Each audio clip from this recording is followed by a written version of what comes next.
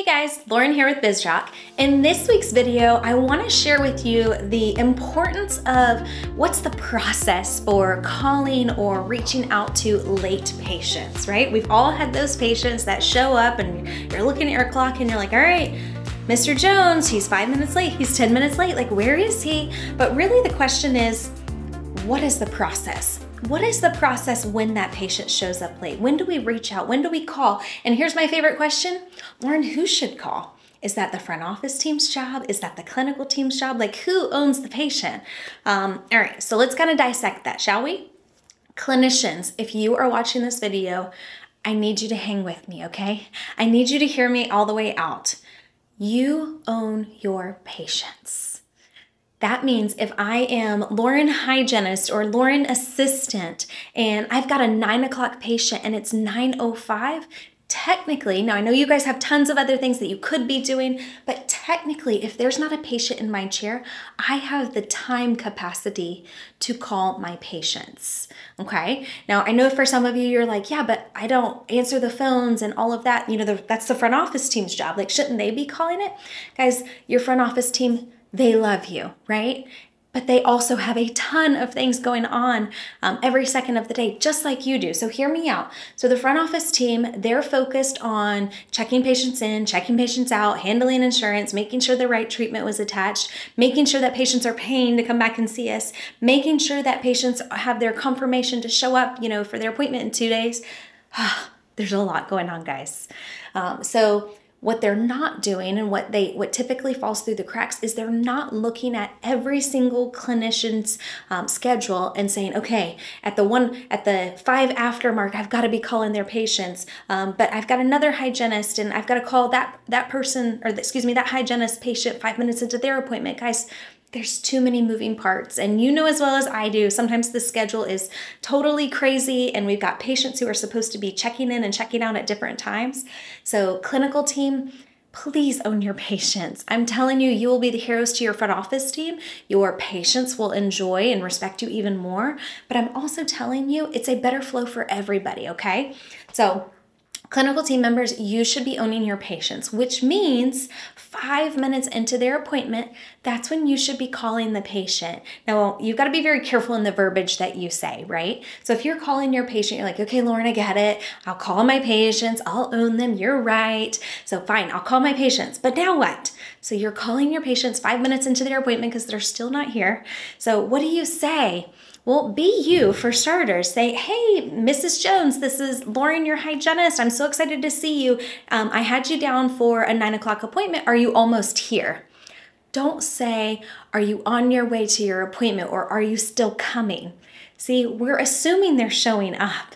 So you've got to say, are you almost here? Like I assume that they're headed to see us because of course they respect our time. They respect the fact that they scheduled that appointment. And remember, it's their appointment. They're responsible to show up for their appointment. We're not responsible to make them show up. It is a courtesy when we call our patients. And so you want to be very careful in that verbiage that you're using with your patient. So, hey, Susie, patient, you know, this is Lauren, your hygienist. I'm so excited to see you today. Are you almost here for your 9 o'clock appointment? Keep in mind, it's 9:05, so now they know they're late. When Susie patient is like, yeah, you know, the hem-haw that happens when we call our patients, now you can control if you still have time to see your patient based on the conversation. So I want to talk through a couple things. When that patient says, oh, I'll be there in 5 minutes, you guys know as well as I do, it never means 5 minutes. So you've got to control the conversation. Give them a timestamp. Say, well, Susie, as long as you're here by X time, then I can absolutely still see you for your entire appointment today. If you get here at this time, then we might only be able to get X, Y, and Z done, whatever that is for you, okay? So you guys know your schedule better than the front office team. You also know those patients better than the front office team. See, it goes back to the why do I need the clinical team to call their own patients? Guys, because you're the expert on your patient's care. You know that patient that whenever they come in for a prophy, you're like, no, Lauren, I need the full hour with them.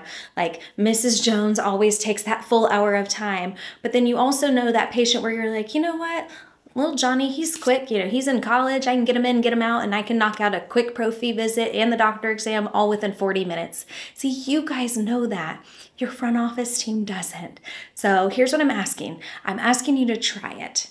I'm asking you to own your patients, okay? And so I like to call it the 5-minute mark. Use some of that verbiage, practice it. Plus, your patients have rapport and respect for you because you're their hygienist or you're the doctor's assistant and they love their doctor, whatever it is, guys. But make sure that you're taking that off the front office team's plate, and then just practice, as always, role play the verbiage, practice it with your front office team, but make sure that you feel really comfortable and confident. Now, here's the other question that I always get asked. So usually I get buy-in from the clinical team and they're like, okay, Lauren, I totally get it. You're right. We need to own our patients. But what happens if? What happens if I'm stuck with the patient? What happens if I'm running behind? What happens if the doctor's like, oh, you're available, you can help me, give me 1 second? I still want you to own your patient. Now, that doesn't mean I need you to stop everything you're doing and go call your patient, but I do need you to own, hey, team member up front, will you please call my 9 o'clock patient? I'm stuck with another patient or the doctor's pulling me into a room to help assist them for a moment. Do you mind calling my 9 o'clock? Now the front office team can own your patient for you. Isn't that a better process? It creates a better flow for the front team and the back team, but also it creates a better experience for your patient. Again, because you know if you can still see your patient based on what time they show up for their appointment and based on what time they might arrive to the dental office, okay? So if you get stuck, reach out to us. But guys, I'm so excited. I'm so proud of you for owning your patients and taking responsibility. And I know that's going to take a tremendous off your front office team. So front office team, if you're watching this, be sure to help support your clinical team, help set them up for success, role play, ask where you can help, but also thank them for owning their patients. Guys, that is what I call an exceptional team experience. As always, guys, if you need any help, please reach out to our team. Otherwise, we can't wait to see you and serve you soon.